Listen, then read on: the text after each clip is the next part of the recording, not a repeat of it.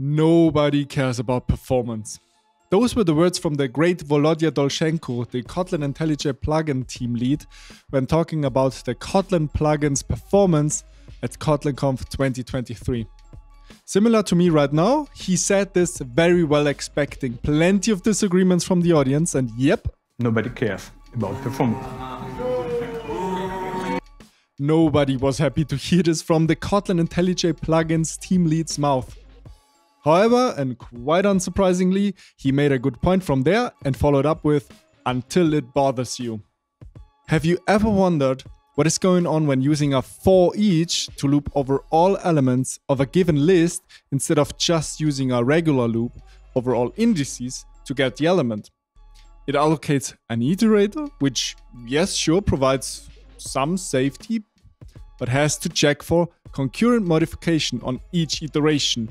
Let's measure how much this additional safety costs us and when to use an optimized fast for each implementation. For this, we just create a simple main function where we create a mutable list of elements that we populate with 100,000 elements.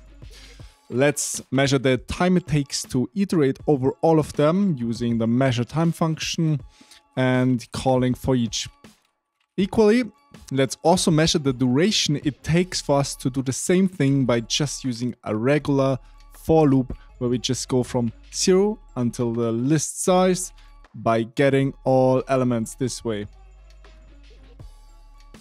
Now let's try to execute this code, and yes, the for each is massively slower than the for loop. We can see that it goes from 1.8 milliseconds down to 1.1. There's just one catch here, which is that it is all nonsense. Most of it is wrong or misleading at best. I picked this example because I have done this mistake, proposing a potential performance benefit by creating a fast for each method. Don't believe me? We can go back to our original code and replace the fast for each implementation with the very same for each call. Now let's rerun that, and surprisingly there is still a performance benefit, and our alternative, despite being the same implementation, suddenly still seems to be faster. What's up? We have done one of many possible mistakes when measuring performance. There's a lot going on when launching a fresh JVM. Let's give the JIT some time to warm up and optimize this code before we even start measuring it. As a first attempt, let's try to call this for each 1000 times before we even start measuring it. We can execute it, and we can see that it's closer. Now, doing it 10,000 times before we start measuring will actually yield some results that are pretty close. But still, the warm for each results in 1.6 milliseconds. But we have seen the for loop performing significantly faster at 1.2 milliseconds. I have one or two more ideas why our initial measurements showed these results. Maybe the JIT compiler optimized these empty loops. Maybe the for each call did some unboxing of this int where the empty loop did not. Getting performance measurements is a science, which gets me to the main point of this video. Use a benchmarking framework.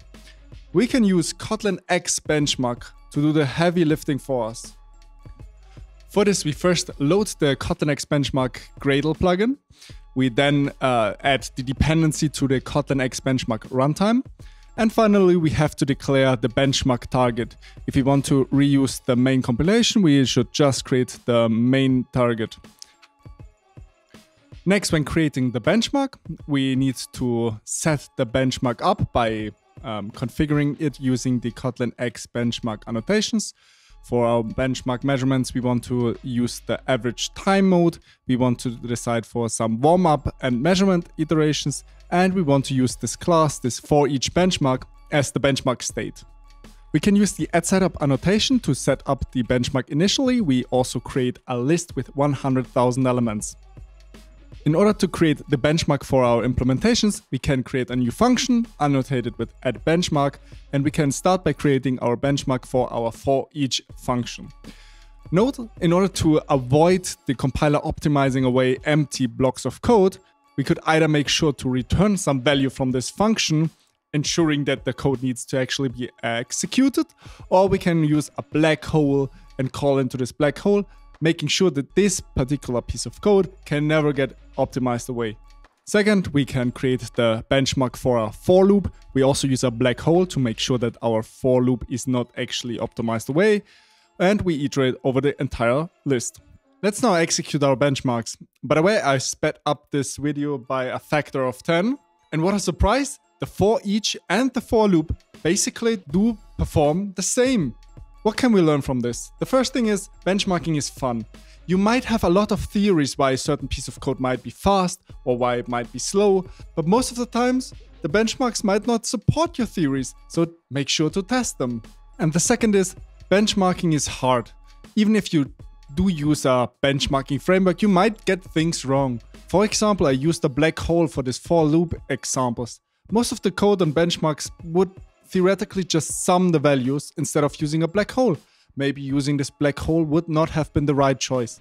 There's a lot to learn and there's a lot of fun to be had when learning about benchmarks. So as always, have fun with Kotlin.